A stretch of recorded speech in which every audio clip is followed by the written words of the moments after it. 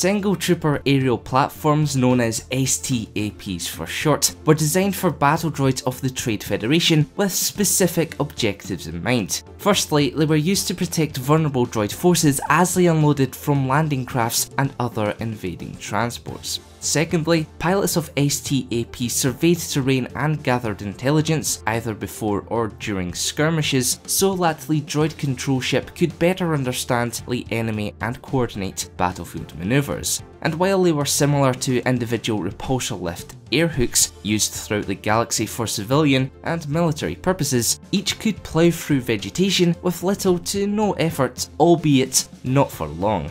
Indeed, the STAP was powered through high voltage energy cells located near the vehicle's drive turbines, which were fairly limited and had to be recharged more often than not. But did you know that the battle droids were affixed to STAPs through footlocks, or that each compact machine came equipped with deadly twin blasters? Well, if you didn't, now you do. So if you've learned something new from today's video, be sure to leave a like. To help out the channel that's a little bit extra, please do consider pledging to our Patreon page, and for all things inside Star Wars, press that subscribe button and notification bell. Thanks for watching.